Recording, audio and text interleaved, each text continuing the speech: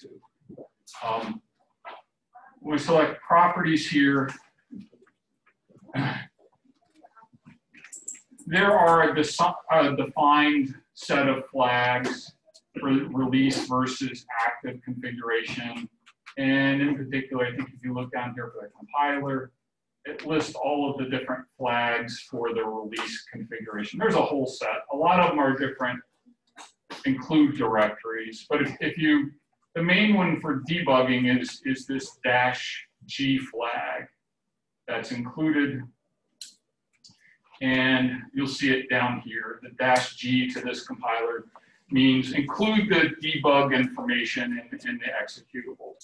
So you can change through this actual dialog window. You can change, you know, what the features of the various release or debug. I don't recommend that you do that. Let's just leave everything to their default values. But that's essentially all that is going on there, is whether the debug information is included in the final executable or not. But there are some other implications for us that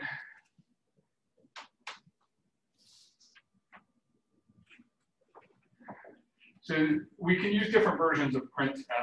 The default printf, the first one we used, we ran in debug mode, and that prints to the debug console. Displays to debug console. So if you're running a release version, you won't see anything at all. It only runs when you're running with the debugger attached. So that's fine. Now, we've pretty quickly switched over to using another version of printf that actually prints to this serial terminal, so that you see in the terminal in Code Composer Studio or with PuTTY.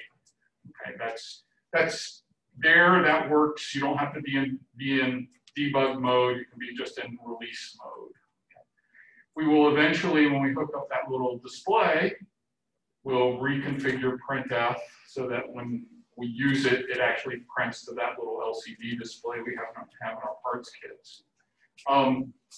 But another implication is in release mode, the compiler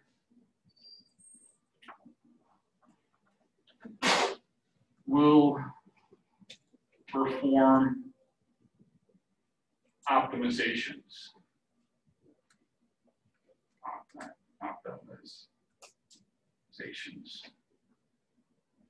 And normally that's a good thing, right? You can control the level of optimization through a flag that you pass to the compiler. So normally you'd think we'd want our code to be as optimized as possible, but that is not always desired. And I ran into this the other day with the code I gave you guys, and then I sent out an email about it, so I thought I'd mention it. So for example, the compiler actually is just trying to be a little too smart. So we had this delay routine that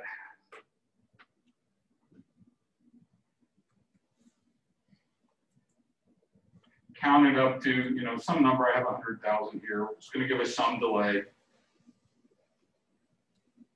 And then you can put just a semicolon here. I usually put a pair of curly braces to emphasize that it's just got a blank body. There's no body to this for loop.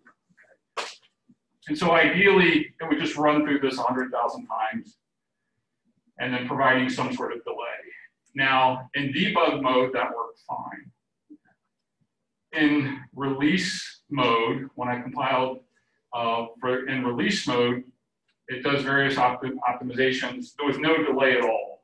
It wasn't executing these lines of code. And the reason is this code doesn't do anything, right? It doesn't from the compiler standpoint, it doesn't return anything, it doesn't return a value, it doesn't change any other registers or variables. So, you know, if you had this in your C programs on your desktop computers, you know, it essentially does nothing. So the compiler says, this does nothing, it affects nothing, I'm going to skip it. So it just optimizes it away, okay? So it's an example, in my opinion, of the compiler it's trying to make your code faster, and it will certainly run faster, but we were specifically introducing this code to introduce a delay.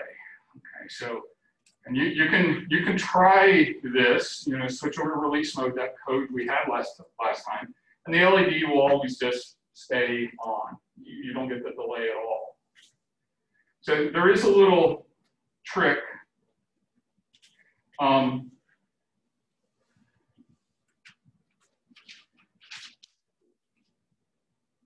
We can trick the compiler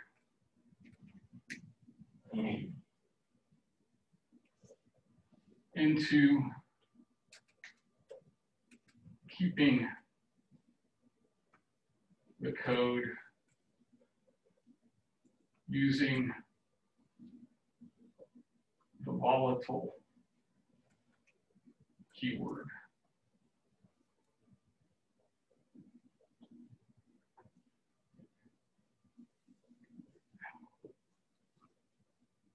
So we declare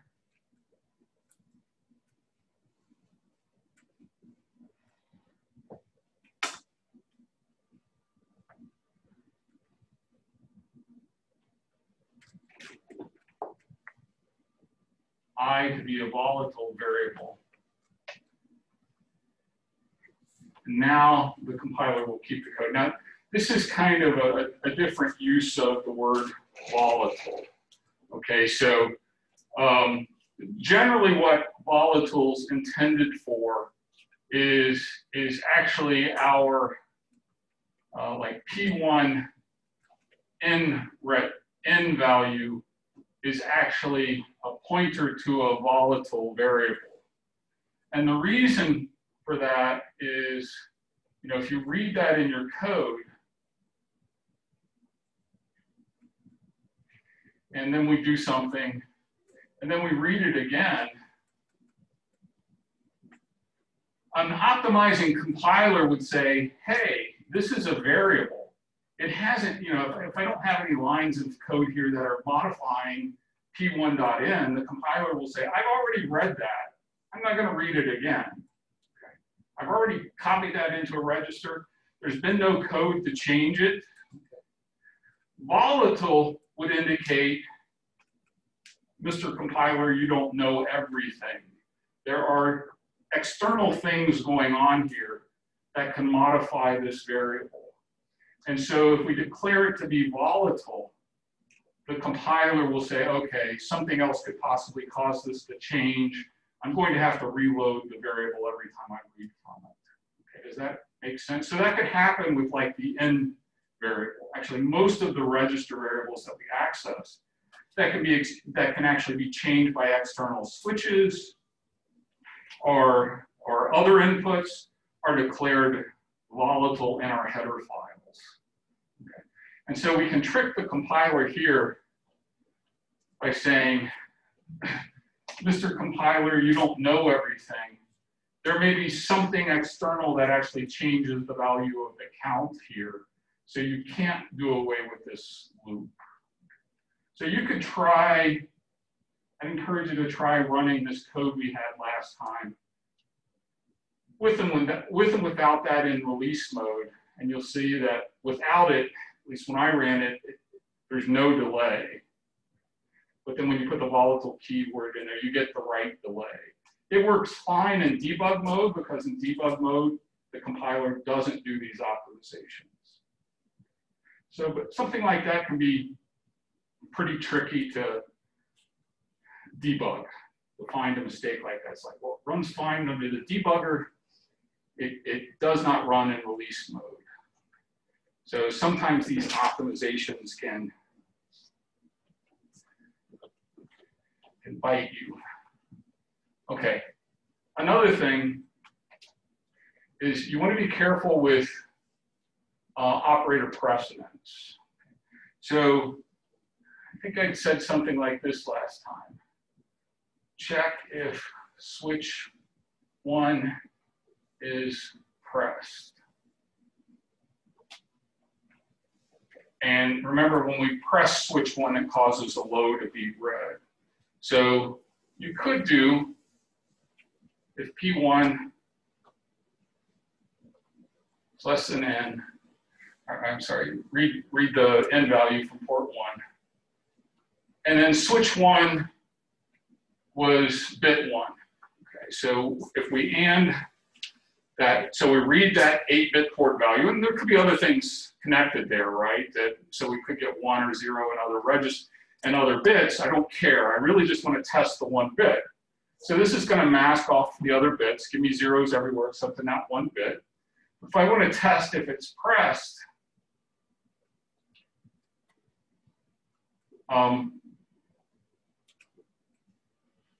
let's say I have other code here.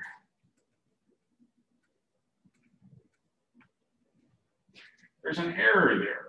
You know what the error is? Give you a hint a little earlier. Seems like it's going to do the right thing.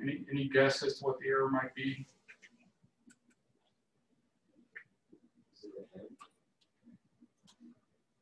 The AND? It's kind of correct, okay. But the equal operator actually has a higher precedence than the AND operator. So this is actually equivalent to, without any parenthesis, this is the same as, so let me put, someone's going to say, well, you had that on the board. So I'm going to put that in my, no, don't do that. Also, no, don't do this.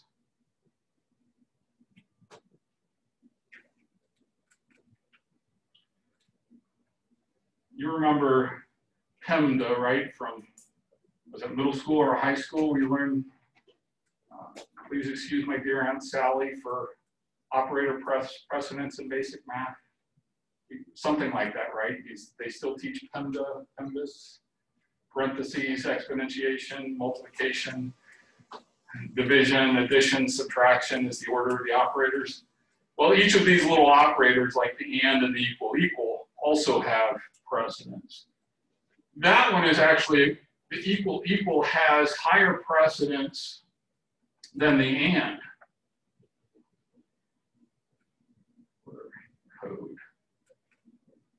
So that, without parenthesis, this is what you're doing. This is the equivalent code.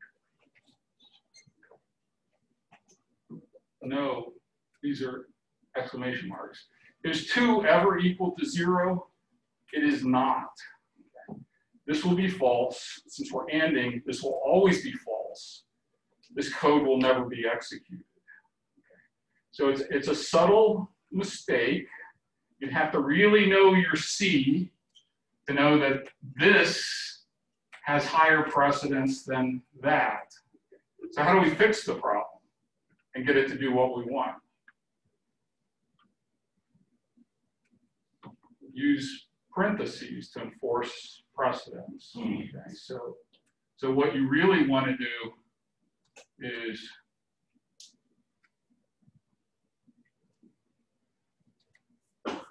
make it do the and then compare the result of the AND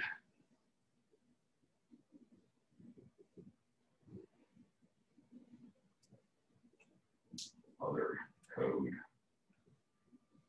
And this is what we want. So I guess, you know what they say about assuming. So you're assuming a certain precedence here that's incorrect. Never hurts to throw in extra parenthesis to enforce what you believe to be the precedence of the operators. But watch out for that, because that can be, you can scratch your head over that for a while and say, well, maybe going into the debugger and then find out, well, it's never actually going into the body of your if loop, of your if decision structure. there.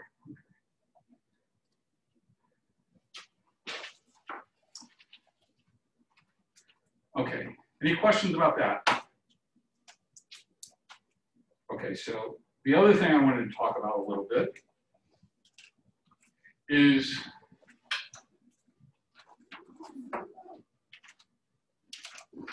the different documentation that we have available to us with this particular microcontroller and board, and where it's documentation.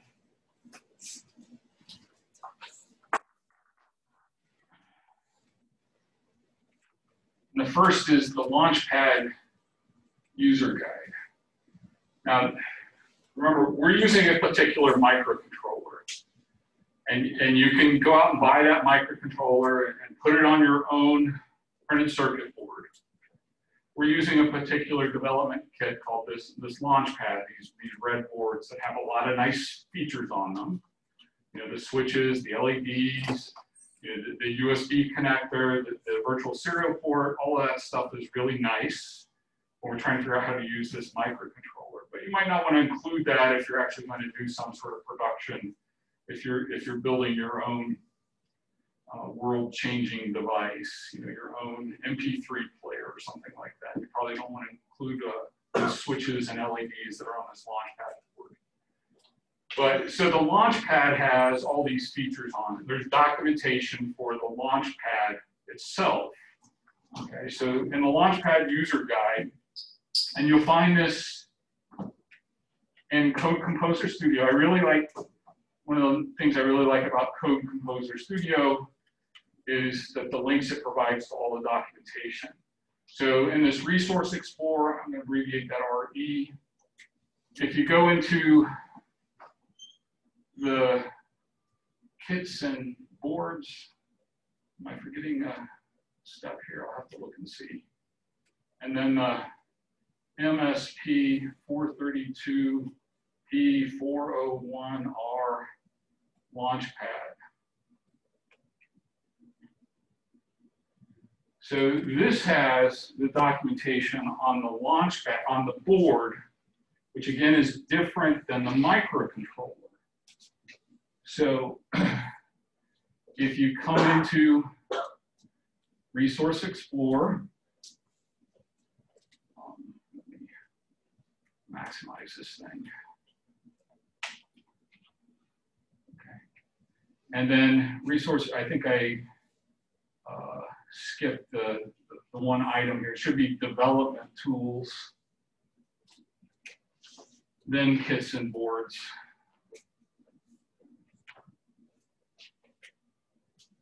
Development tools.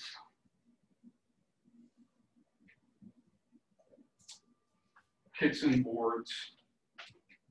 You drill down in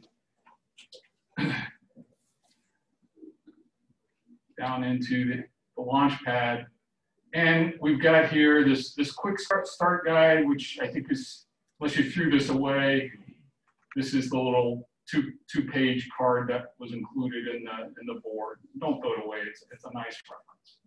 But the other thing is the Launchpad user's guide. Okay, that talks a lot about, you know, the Launchpad. But you know, one of the questions you might have is, well, if they weren't in the book, you know, how would I find? So this contains all the schematics for the board itself. You know, we talked about last lecture prior, that, you know, what port pins the LEDs and switches were connected to. Well, that information was in our book, but where would you find that if we didn't have the book? Well, it's in the board documentation, the Launchpad, because these are extra features on the Launchpad. Here's that tricolor LED, and it shows pretty clearly that the red LED is port 2 bit 0. Okay. And so over here are two switches. One is port 1 bit 4, and the other is port 1 bit 1. Okay. And it's got documentation on, you know, the reset button that's there, And then there are different headers on the board for accessing 5 volts and 3.3 volts. It's got 6 pages of schematics here. Okay, shows all the different headers and the lines connected to the different headers. One of the other things I wanted to point out is this it, because I'll talk about it in just a second. I'm just looking for, should be 2 external crystals.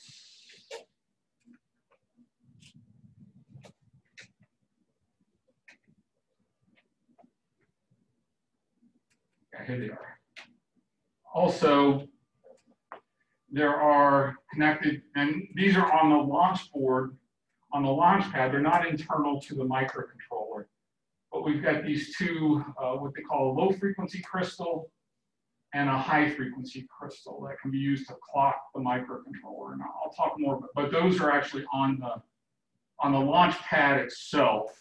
Okay, they're not internal to the microcontroller. So in this Launchpad user guide, that's where you go to find out, where are these switches and LEDs? How are they connected? Now, we also have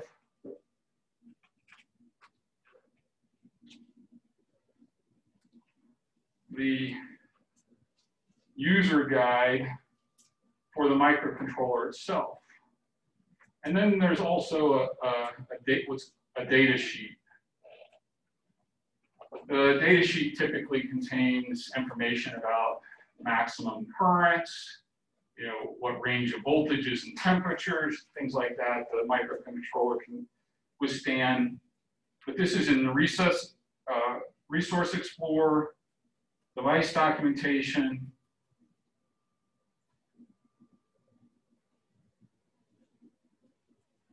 and then MSP 432 PXX, because there are different variants of this microcontroller that have different amounts of memory primarily, but we're using the MSP 432 P401.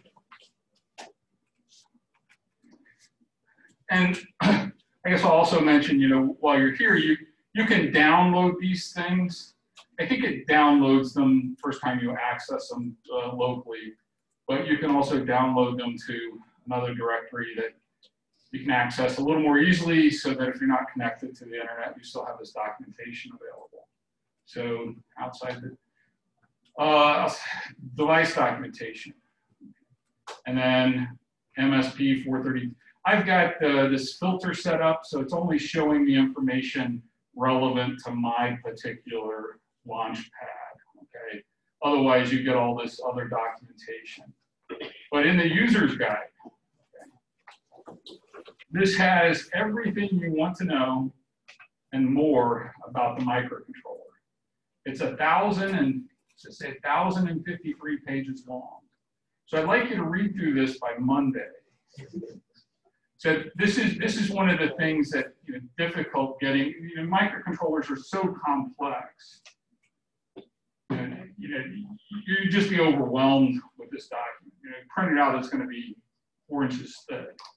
But what have we been talking about? So, this has got documentation on all the different parts of the microcontroller. We'll talk a little bit about the clock system that's here in Chapter 6. It's going to have, I want to talk about timers. It's got documentation on all the timers. Keep scrolling. Digital I/O, or this is in Chapter 12. Okay, talks about digital I/O. Tells you in here, this is where the author of our textbook got all of his information about, for the input registers. When you read an input register, it reflects the value of the signal, writing to the output registers. The direction register, put a bit 0 there, that makes it an input, right? A 1 to that particular bit location, it makes it an output. you remember, I had this same table on the board for when it's an input, configuring pull up or pull down. So all this information, output drive strength, function selection registers, all of that information is available in this particular document for each of these different subsections of this microcontroller. And again, it's got a lot of built-in features. Here, if you scroll on down, here are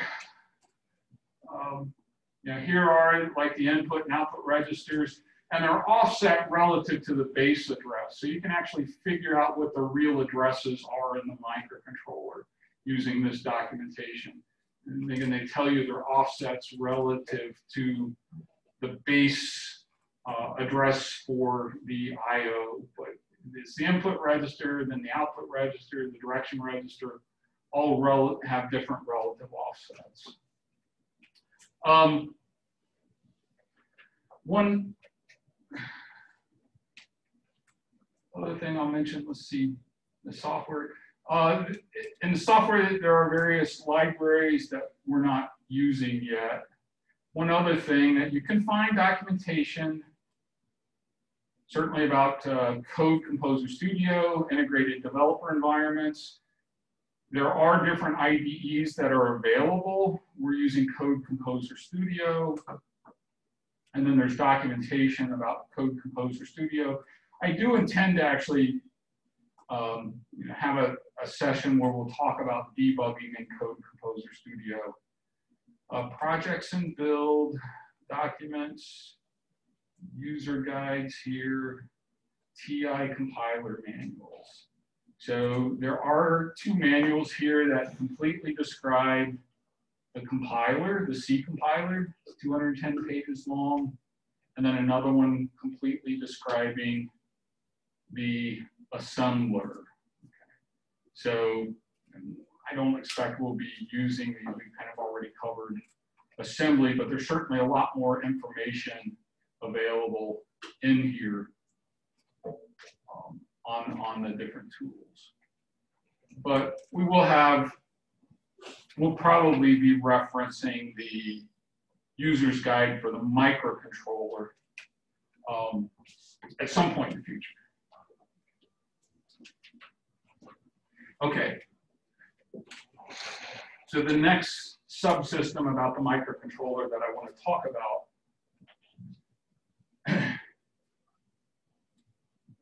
is the clock system. Just giving you an overview. And at this point, this is kind of like what we did with the UARTs to allow us to write to the terminal. I'll provide you some code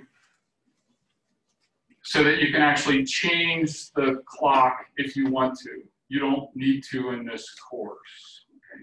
So the default clock is the default bus clock. The microcontroller is running at 3 megahertz. Okay? So you guys may be familiar with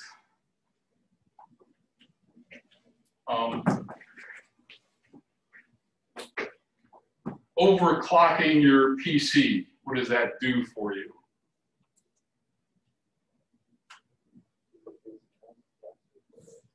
I have to speak up louder with the mask. I couldn't even say I couldn't even tell you who was saying anything. Yes? It completes the task faster. Yeah, it causes the microprocessor to run faster, right? Are there any dangers to overclocking? Heat. Yeah, it produces a lot more heat. It uses a lot more power, which produces heat. So the danger of overclocking is you could actually burn up your processor. Well, that's a processor generally for a computer system. They're generally not designed, meant to be clocked at other than the default clock rate. Sometimes a manufacturer will sell microprocessors that can run at a higher clock rate, and then they sell a cheaper version of the system just with a slower clock. But microcontrollers typically can run at a large range of clock rates because you continually have this power speed trade-off. The faster you clock the system, the more power it uses. So if you were wanting to use this microcontroller in some application that was battery powered, and maybe you wanted it to last for months without replacing the battery, you can run it in a low speed, low power mode. Now, if you needed it to finish a task, it's going to be a lot slower in carrying out certain tasks. So if you have it doing a lot of computations, you need to have those done in a certain amount of time, you may need to clock it at a higher rate. So there's constantly this, how much power am I using portable power? Am I going to be battery powered? Versus how fast do I need the thing to actually run to complete the operations? Well, most microcontrollers have a very flexible clock system, and this one does as well. It has, by default, it has an internal digital controlled oscillator, or DCO, for variable clock speeds between 1.5 and 48 megahertz. So a fairly wide range of possible clock speeds. So you can choose to run it the lower clock speed or the higher clock speed. The author of your textbook in this particular section, he provides just simple routines like we have in our UART system to change the clock speed based on this digital controlled oscillator. So I'll show you a driver program in just a few minutes, okay, and how you can use that if you want to. We won't really, I don't think, have a need to do this. The default clock speed,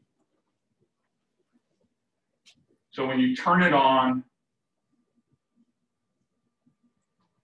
is 3 megahertz. Okay. By default, when you turn it on, it's going to use this digital controlled oscillator. It's an internal, based on an internal timing device, and it runs at a default of 3 megahertz. Okay. You can change it. Now, another issue with this, though, is this isn't a high accuracy clock.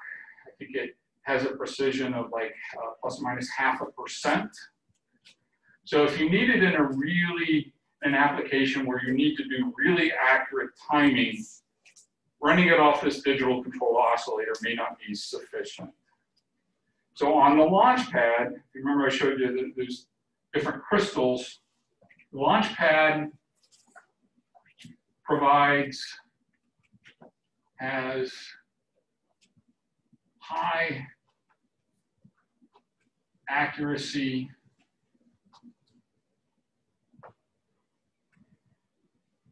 a fairly slow clock, 32 kilohertz, low frequency. XT is the standard abbreviation you'll see for crystal clock, and a 48 megahertz calls the high frequency crystal clock crystals. So these are available externally on the launch pad itself. And so you can choose to use these to clock to run run the microcontroller using clocks based off of these external crystals. Okay, you can use the digital controlled oscillator to run at 48 megahertz, or you can use this external crystal. Now this one, you can't change it. It's 48 megahertz, only 48 megahertz. You know, why would you use this one over that one? This one is much more accurate. Will allow you much more precise timing than you can get with the digital controlled oscillator. So routines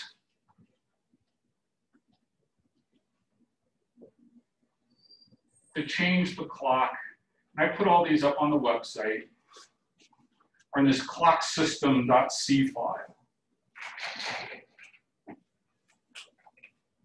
And we'll just take a look at it. So they're under today's lectures. And so what you can do with clocksystem.c and clocksystem.h, put these in the same directory that your UART files are in. So we can link to those if you want to use them.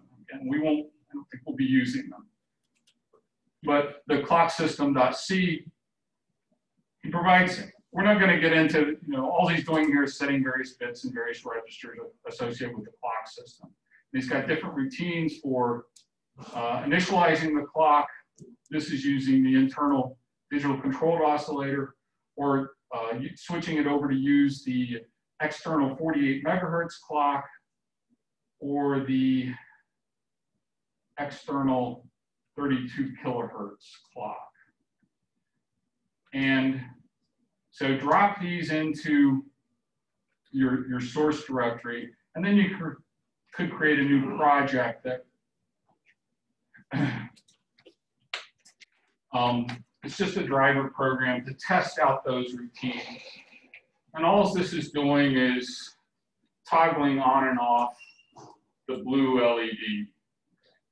So if you could uncomment, by default it's using 3 megahertz, but if you uncomment this, it's going to run at 12 megahertz, and the LED should flash 4 times as fast. I think I've got this one running right now. Or you could choose to run it at 48 megahertz using either the internal digital controlled oscillator or the external crystal, and it will run 16 times faster, right? 16 times faster than the default 3 megahertz.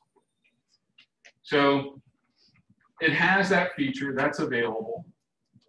The other thing that you can do, well, let's go ahead and do this. So if you bring up Code Composer Studio,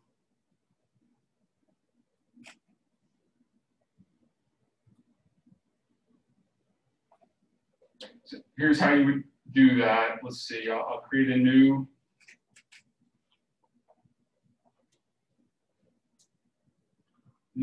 project, and I'll call it L17 clock system.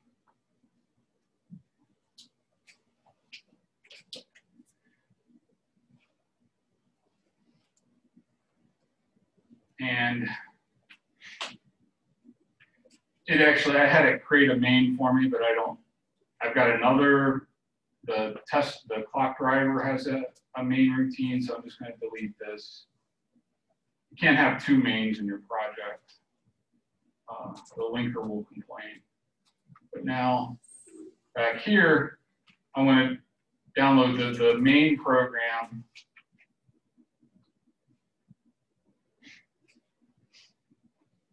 Back into this project I just created. And then the support routines, I want to download those into the, what I call it, EE354 source. And then the header file needs to go there as well. The same directory. Now, back here, I need to add those files then into this project.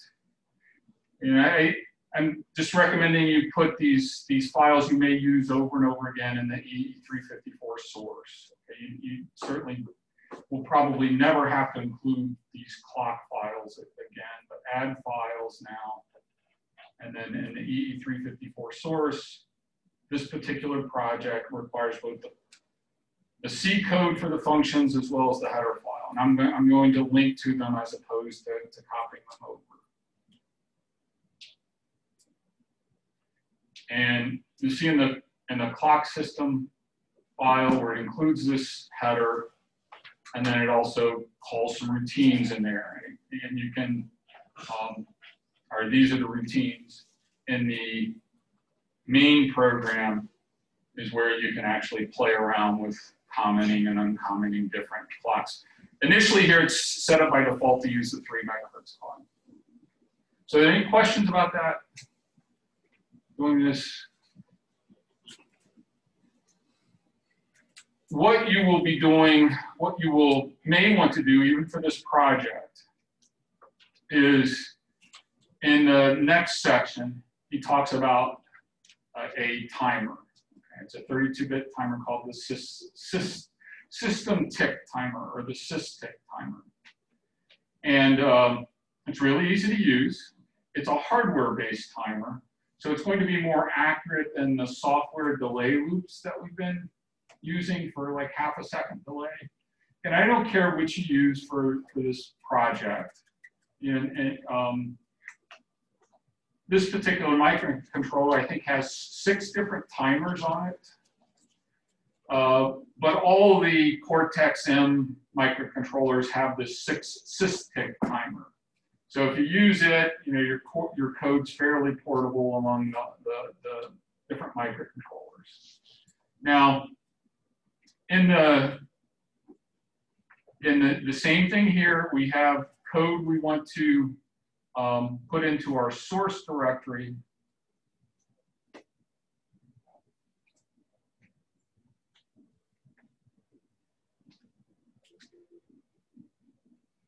Let me create a new project. So I've got a drive, and this is really easy to use. So I'll show you in just a second. L17 sys tick timer. And again, I had to do it with a main, but that's and then now back on my this is just an example program that uses it. This is the timer, save. Okay. I'll switch over to the release version. And it doesn't matter. It's compiling.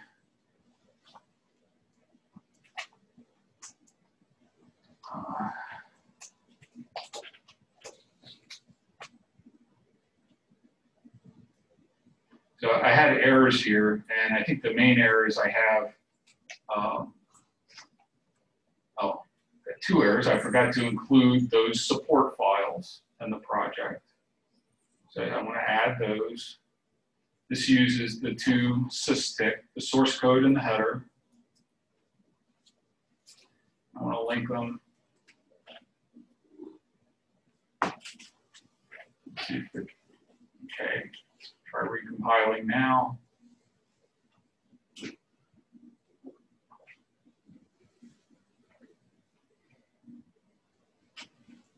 I was thinking it might complain because I left the main in here, and so I've got 2 main programs. So I was thinking it might complain when it, yeah, it's giving me main redefined errors. So that's what you get if you have 2 main programs. Two main routines in your project. So, right, one more time. So if you take a look at this C code, it's not too hard to set up this sys-tick timer. You have to initialize it, and then you can have a wait routine that waits in terms of clock cycles. Now the wait here is going to depend on what your clock frequency is. If you're on the 3 megahertz, clock, if delay is 3 million, that's a 1 second delay. If you're using, now this is a 32-bit quantity, so you can't actually, unsigned 32, so you can't actually get above 4 billion. So the maximum you could get with that the 3 megahertz there is a delay of approximately 4 seconds here, because the integer value that you pass will be greater than that. But So just use sys_tic wait to get a delay in clock cycles. A little more convenient to use is, and 30,000 with that 3 megahertz clock is going to be a 10 millisecond delay. So this is actually just giving you multiple 10 millisecond delays. So you call this routine sys_tic wait 10 milliseconds. If you call it with 100, that would be a 1 second delay. And it just calls this 10 millisecond. Is that right? 100, 10 milliseconds times, yeah, with 100 would give you a 1 second delay. So in the driver program, all that you need to do is include the sys_tic.h header, initialize the timer, and then this is going to give a hardware-based half-second delay. So, and it's just toggling the blue LED every time. So if I write this out now to the microcontroller,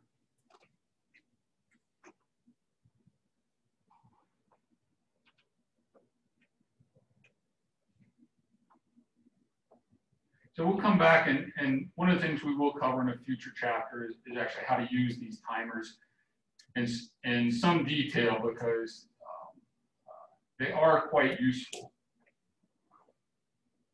But then this gives the, should be approximately a half-second delay for it's on for half a second and off for half a second. And then if I change this from 50 to 200, so I have to recompile.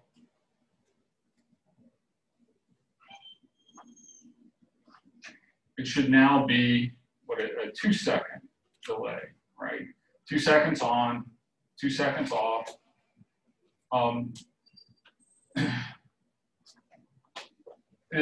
of the things I didn't mention about the clock is there's also like a 9 kilohertz clock, a really, really low power clock.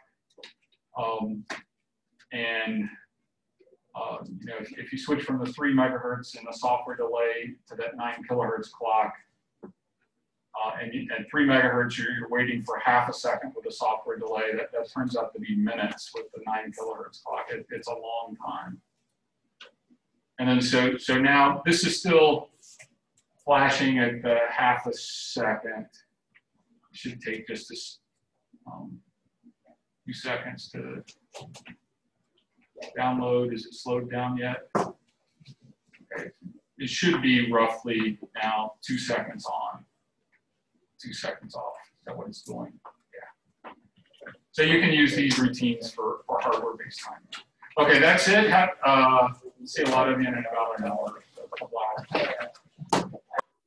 Not 3:10. Have a good weekend. Is it just